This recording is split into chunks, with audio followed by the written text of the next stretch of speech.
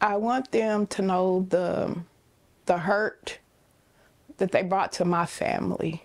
Well, tonight we are going in depth, amplifying the voices of those caught in this crossfire. And efforts to find solutions for the violence, including a new law in Missouri. Well, first tonight, a search for suspects in a rolling gun battle that left an 11-year-old girl paralyzed. Take a look at your screen, folks. Officers released these pictures today asking for information on these two vehicles. They're believed to be connected to that shooting November 1st. They're also asking for any video between 9:30 and 9:40 that night, November 1st, between Hickman Mills Drive and Prospect Avenue to East 80th and East 82nd Streets. Police believe a bullet from that gun battle hit and injured Lauren Reddick while she was in her bedroom. That bullet hit her spine. KSHB 41's Grant Stevens sat down with Lauren's grandmother today to check in on her condition and how the shooting has impacted her entire family. So I want to start with the most important question I could probably ask, which is, how's Lauren doing? She's doing better.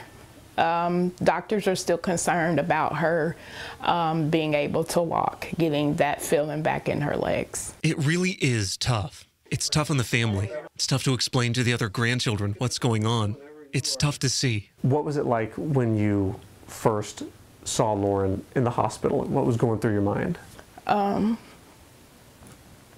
I had a lot of different emotions. You know, seeing my granddaughter laying there and me not, as her grandmother, not being able to help her was very hurtful. You know, it's like you want to do something. So she does what she can, and it helps. You know, it's just certain things that I do with my grandkids to kind of get them happy. And what do you do? What do you do? I sing to them.